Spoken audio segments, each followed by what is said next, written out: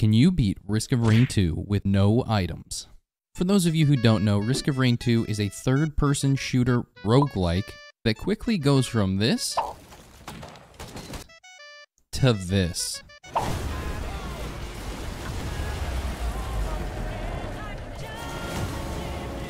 Risk of Rain 2 is all about picking up items to increase your overall power. But I say screw that. You're not my dad, Hopoo. You can't tell me what to do. So it's time for me to do a run without items because my father didn't love me enough.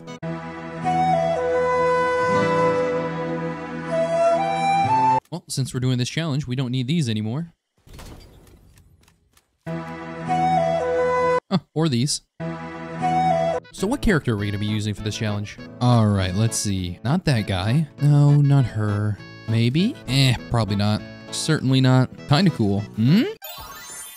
I found it. Bandit's going to be our survivor of choice this run. Other than being a sexy little demon, he's got some assets. Wait, wrong character. You see, Bandit isn't your average survivor. He is the only survivor with infinite scaling. Desperado. The Bandit's special skill has no ceiling.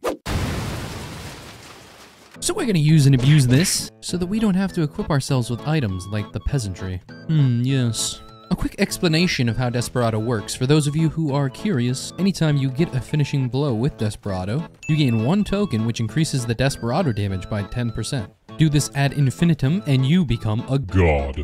So really, all our mission is here, stack as much as we can.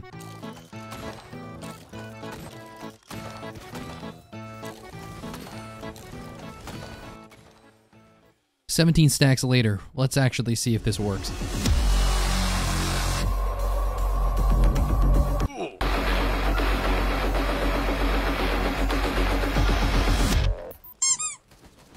Oh god. Oh fuck. We need way more stacks. Now I'm not gonna spoil it too hard for you, but this was a challenging challenge.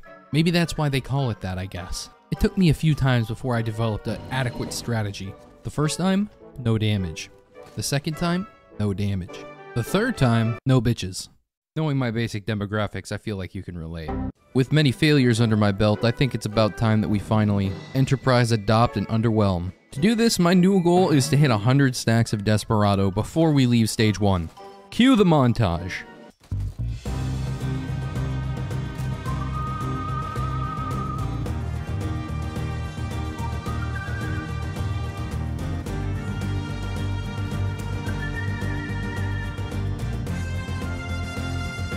Nice.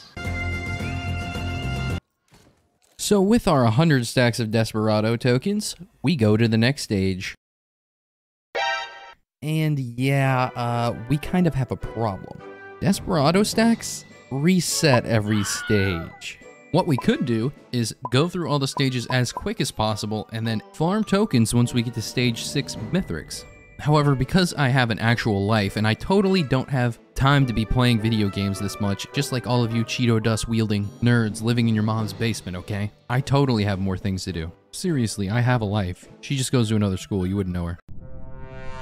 So to save myself some time so I can hang out with more models, we're going to be using the Persistent Desperado Tokens mod, which allows us to keep all of our hard-earned stacks. Now you might be thinking, R&D, that's pretty broken, don't you think? I'll let the results speak for themselves.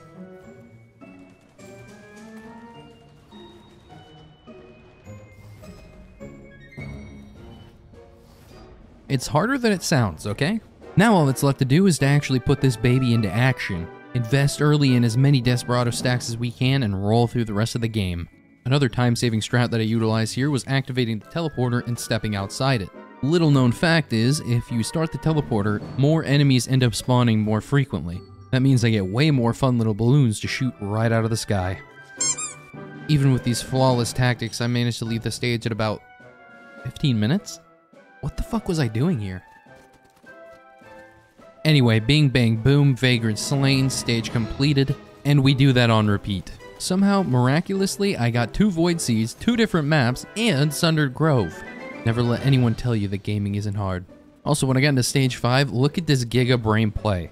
A grandparent spawned as the teleporter boss, I got it half health, I let a Void Infestor take it over, and then the grandparent killed all of the enemies in an AoE around me. That's some big brain thinking coming out from me. Not your average bear here. I totally didn't just miss the Void Infestor and it ended up working out for me. That's not what happened.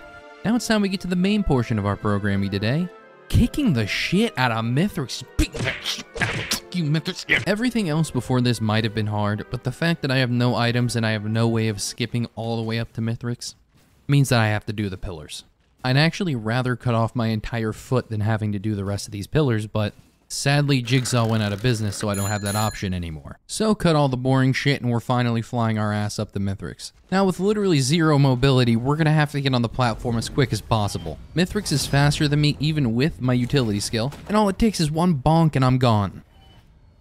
With a little mac and cheese, we finished the first phase and now we have to deal with his minions. I do an insane amount of damage and I'm just getting more stacks, so not a bad deal. The next phase of Mithrix is basically the same, but this time I have to watch out for revolving doors. Something that's been a little bit dangerous for me. My grandfather actually died in a revolving door. Oh! And as quick as it started, it ended.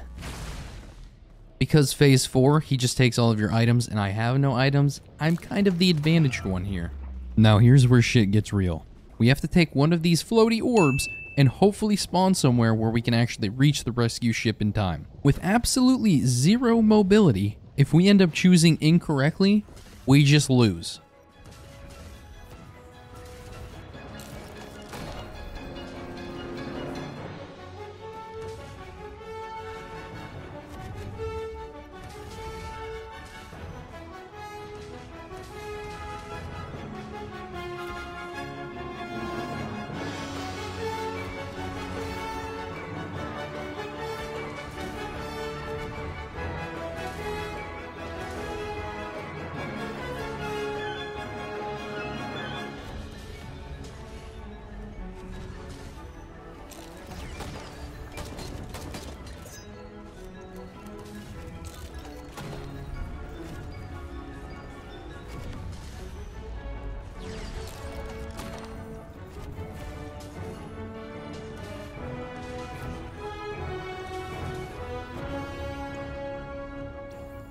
So yes, you can beat Risk of Rain 2 with no items.